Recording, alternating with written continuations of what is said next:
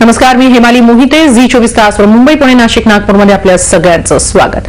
उत्सव आणि सण रस्त्यांवर साजरे करण्यास मुंबई हायकोर्टानं निर्बंध घातलेत. कोर्टाच्या या निर्णयावरून आता राजकारणही तापलंय. केवळ हिंदू सणांवरच निर्बंध का, असा सवाल सत्ताधारी शिवसेना भाजपनं केलाय.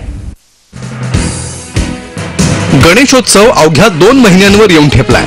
मात्र मुंबई हायकोर्टाच्या आदेशामुळे यंदा गणेशोत्सव मंडळांवर संक्रांत ओढवली आहे. वाहतुकीसाठी रस्ते आणि चालण्यासाठी फुटपाथ हा नागरिकांचा मूलभूत अधिकार आहे. त्यामुळे रहदारीचे रस्ते, रुग्णालय परिसर, रेल्वे स्थानकांबाहेरील परिसर, टॅक्सी वा रिक्षा स्टँड, शिक्षण संस्था आदी परिसरात उत्सव काळात मंडप उभारायला परवानगी दिली जाऊ नये असे आदेश मुंबई हायकोर्टाने दिले आहेत. ठाण्यातील रहिवासी डॉक्टर महेश बेडेकर यांच्या जनहित याचिकेवर हायकोर्टाने हे आदेश दिले. तुम्हाला तुमची पूजा आणि कुठलाही धार्मिक कार्यक्रम करायची मुभा आहे. घटनेने तो अधिकार दिलेला आहे. तसाच रस्त्यावर चालायचा अधिकार हा घटनेने लोकांना दिलेला आहे. आणि ह्या सगळ्या गोंधळामध्ये या अधिकारावर कुठेतरी हे होतोय आणि लोकांना पटत नाही. खरं सांगायचं तर कुठल्याही सुसंस्कृत आणि सुशिक्षित माणसाला जे स्वरूप हल्लीच्या उत्सवांचं झालेलं आहे ते पटणार नाही. पण लोक घाबरतात, लोक पुढे येत नाहीत. म्हणून त्या बाबतीत कोर्टाचा असा निर्णय आहे की सण हे साजराच व्हावे. त्यांचंही तेच म्हणणं आहे, आमचंही तेच म्हणणं आहे, पण त्याची पद्धत नक्की बदलली पाहिजे. दरम्यान शिवसेनेचं मुखपत्र असलेल्या सामनामधून कोर्टाच्या या निर्णयावर जोरदार आगपाखड करण्यात आली आहे. ध्वनी प्रदूषणाच्या नावाखाली कुणीतरी एक हिंदू उपटसुंभ न्यायालयात गेला आणि त्यावर हुकूम न्यायालयानं हिंदूंच्याच टाळक्यात हातोडा हाणलाय. आता याचा फटका लगेच बसणार आहे तो आमच्या सार्वजनिक गणेशोत्सवाला. गणरायाच्या आगमनात असे अडथळे निर्माण करणारे हिंदू बांधवच आहेत. हिंदूंचे देव रस्त्यावर कधीच नव्हते, सारा देश त्यांचा आहे, अशा शब्दात सामनाच्या अग्रलेखातून समाचार घेण्यात आलाय. या निर्णयावरून आता राजकारण रंगू लागलंय. केवळ हिंदूंच्या सणांवर अशा प्रकारे निर्बंध लावण्याचा प्रयत्न होत असल्याची टीका भाजपनं केली आहे. तर कोर्टाच्या आदेशाला धार्मिक रंग देण्याचं राजकारण कुणी करू नये असं मत काँग्रेसनं व्यक्त केलंय.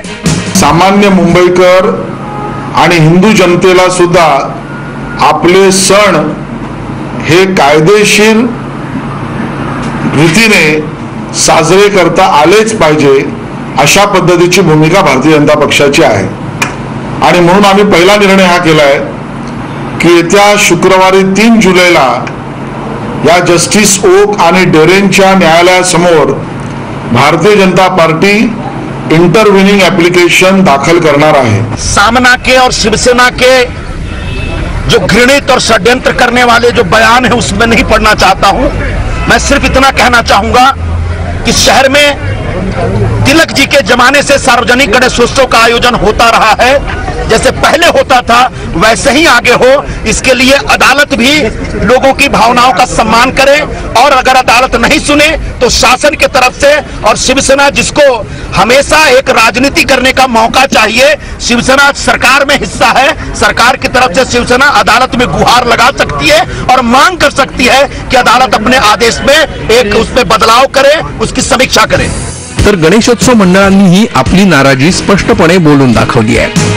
शासन अद्बल झालेला आहे काय कळत नाही आहे. अद्याप शासनाने समन्वय समितीला काय बोलवलेला नाही. आणि अशा परिस्थितीत जर अंतिम निर्णय गणेशोत्सवाच्या मंडपाच्या बाबतीत मंडप उभारू नये असा आला तर आम्हाला त्याशिवाय न्यायालयात जाण्याशिवाय पर्याय राहणार नाही. यावर आता राज्य सरकार काय भूमिका घेतं आणि कोर्टापुढे कशी बाजू मांडतं याकडे गणेशोत्सव मंडळांसह सर्वांचंच लक्ष लागलंय. Bureau report, Zee media. दरम्यान या प्रकरणी ज्यांनी याचिका दाखल केली आहे ते याचिकाकर्ते डॉक्टर महेश बेडेकर आता सध्या आपल्याबरोबर आहेत. डॉक्टर महेश, कोर्टानं नेमका काय निर्णय दिला याबद्दल आधी आम्हाला सांगाल.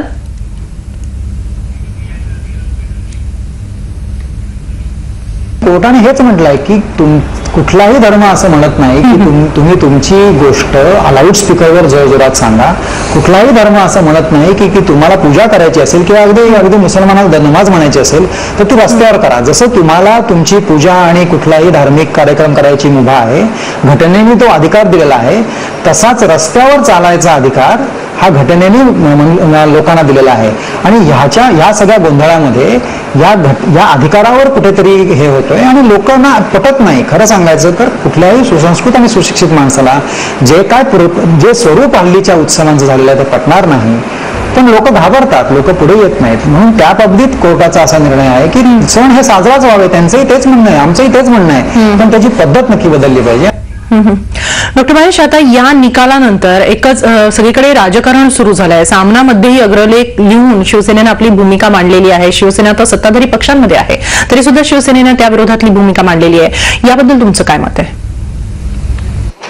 तफावत ह्या कुठल्याही धर्माबद्दल ही नाहीये. कोर्टाचं स्पष्ट आणि आमचंही तसंच म्हणणं आहे. मी स्वतः हिंदू असून सगळे सण साजरा करणारा माणूस आहे की मुस्लिम धर्माचं सुद्धा जर का नमाजीवरचे लाऊडस्पीकर बंदच झाले पाहिजेत, त्याच्यामुळे दुमतच नाही.